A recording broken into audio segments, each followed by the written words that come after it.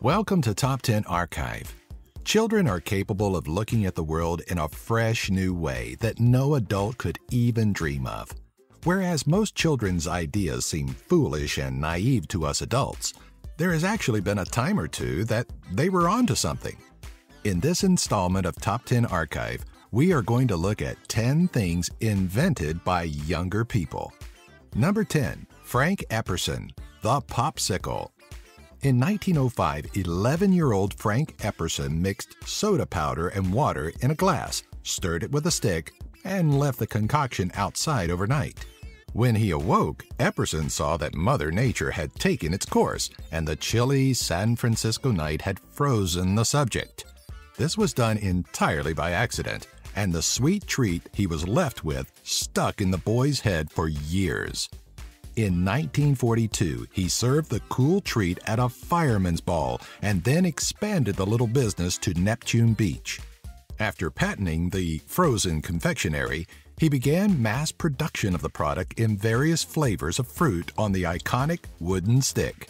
Thus, the Popsicle, as we know it, was born. Number 9, Ralph Samuelson, water skiing. Ralph Samuelson is the genius teenager behind the invention of water skis. In the summer of 1922, the 18-year-old Minnesotan found himself wondering why you weren't able to ski on water if it was possible to do so on snow. Ralph and his brother experimented at Lake Pippin in Lake City, Minnesota. They used ordinary snow skis and barrel staves before deciding to make a ski designed specifically for the water. The very first water skis were made out of lumber and leather straps to hold the skis in place. A window sash was also used and served as a rope. He conducted trial after trial until it was finally found that leaning back while keeping your feet at an angle allows for the best skiing experience. Amazingly, he never patented this invention, but was credited by the American Water Ski Association as the first known water skier in history in 1966. Number 8, Chester Greenwood, Earmuffs. In 1873, a young boy from Farmington, Maine, named Chester Greenwood, was a frustrated 15-year-old, tired of having his ears become bitterly cold because of the harsh conditions and temperatures one is subjected to while ice skating. He came up with the idea to help solve this problem. The young man took 2 loops of wire and asked his grandmother to sew fur over them. He later received a patent for the contraption and incorporated a steel band into its build. The entrepreneur opened his business, Greenwood's Champion Ear Protectors, one that would prove to be very successful. The product was supplied to U.S. soldiers during World War I, and because of these things, Farmington has become the earmuff capital of the world, and the town puts on an annual parade on the first Saturday of December, celebrating his honor. Number 7, George Nissen, Trampoline. Trampolines are an excellent way for kids to get some exercise and have fun at the same time. This wonderful invention was thought up by George Nissen, who took gymnastics throughout his childhood.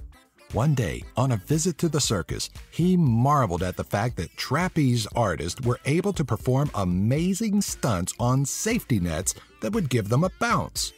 At just 16 years of age, he began working in his parents' garage to construct a bouncing gizmo that he had thought up in his head. And by age 20, in 1934, he built his first prototype with the help of his coach, Larry Griswold. He took it to a summer camp where he was employed, and of course, all the children fell in love with it. He began selling them mainstream and trademarked the name trampoline for it from the Spanish word for diving board, el trampolín. It took some time for sales to pick up, but they soon did, and it was even marketed as a military training tool. Number 6, Spencer Whale-KidCare riding car. Although teenage inventors are quite rare, those under 7 are almost unheard of.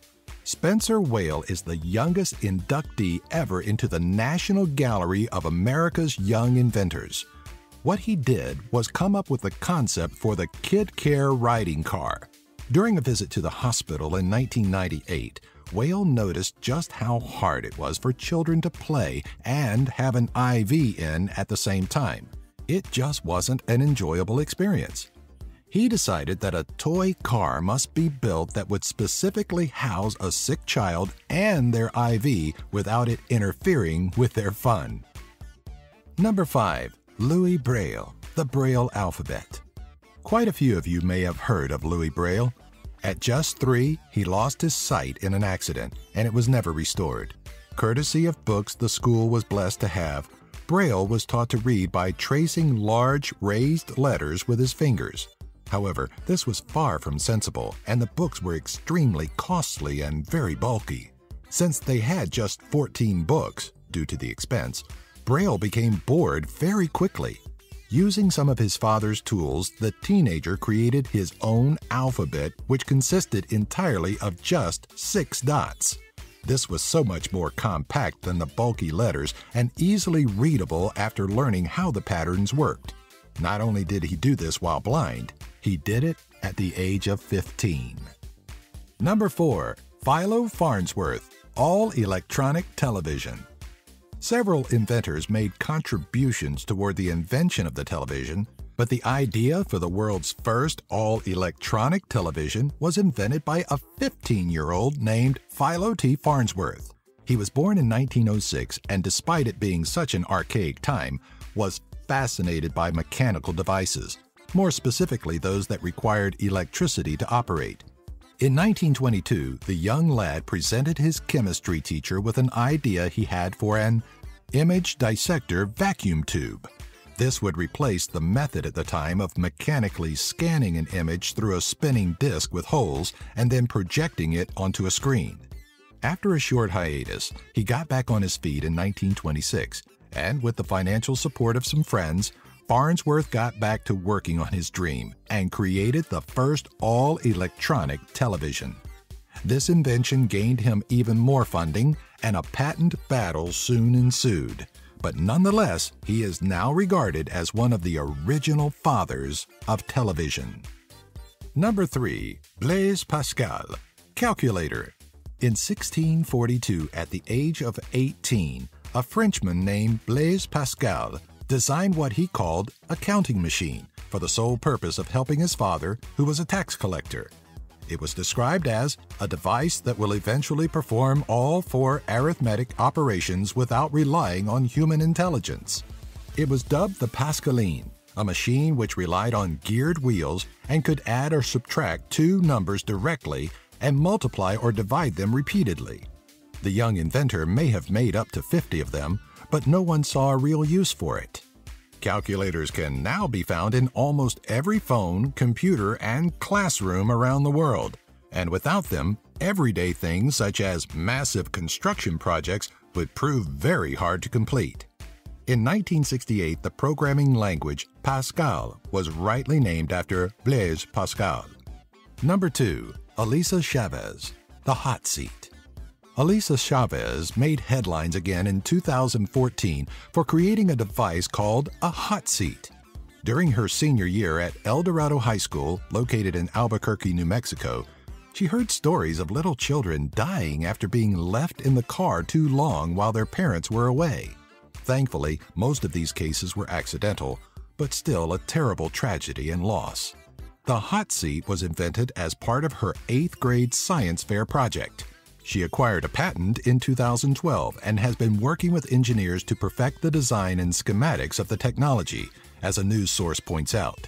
By having an electronic sensory pad on your child's seat or carrier and simply syncing it to an app installed on your phone, if you walk more than 40 feet away from your child, 3 alarms will sound, one of which will be a notification sent to your cell phone, another to your key fob, and the last sets off the car alarm.